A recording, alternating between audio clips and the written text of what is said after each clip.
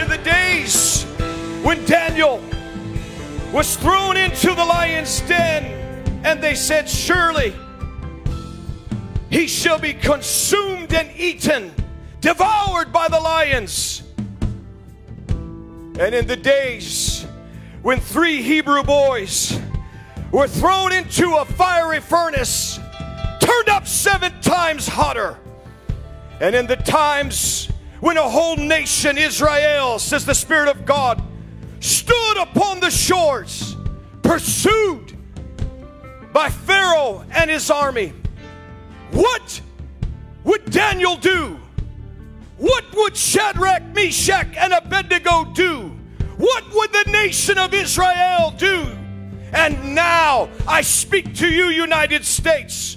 When the polls, they speak, they lie, they prognosticate, what shall you do?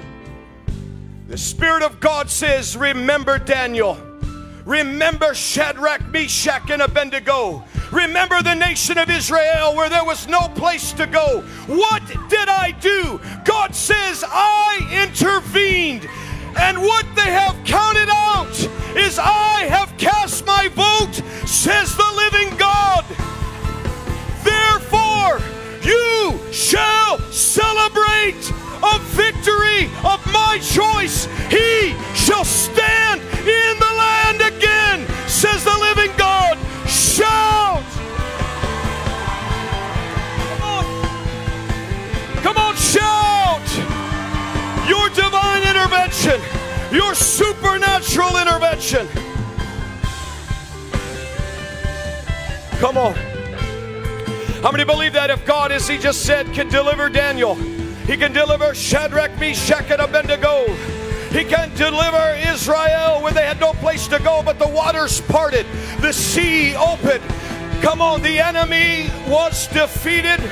The lying spirits, come on, those who are lying and speaking lies shall be consumed as God shall open the way, and a divine intervention out of heaven is coming that shall give this nation another chance. A new era shall continue. Come on, shout it if you believe it. Divine intervention, divine intervention, divine intervention. Come on, divine intervention of the living God, the hand of the Lord Almighty. Come on. Thank you, Lord. Thank you, Lord. Thank you, Lord. Father, we pray for the Senate. We pray for the House. You have not spoken specifically about the Senate and the House, but Father, this is my prayer. How can your man stand again in the land without the Senate?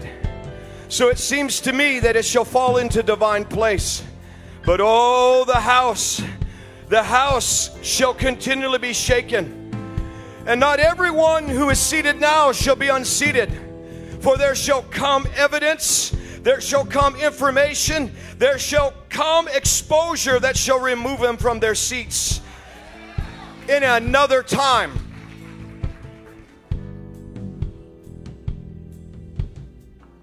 Establish your order, God. Establish your way.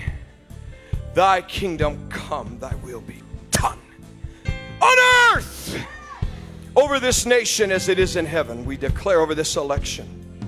And I speak those words, and those words will not be altered or changed.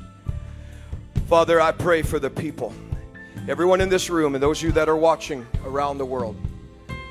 That same intervention that God has promised, that he said he already had brought into, what did he say, Daniel and Shadrach, Meshach, and Abednego into the nation of Israel, into this nation right now, United States. Come on, maybe you're facing something, those of you that are watching. You have the right as a child of the living God to divine intervention. As the polls speak, as the fake news prognosticates and lies with a lying spirit in their mouth, on purpose they're doing it. You have forgotten one thing. You have forgotten God's hand of intervention that shall make you look like a fool.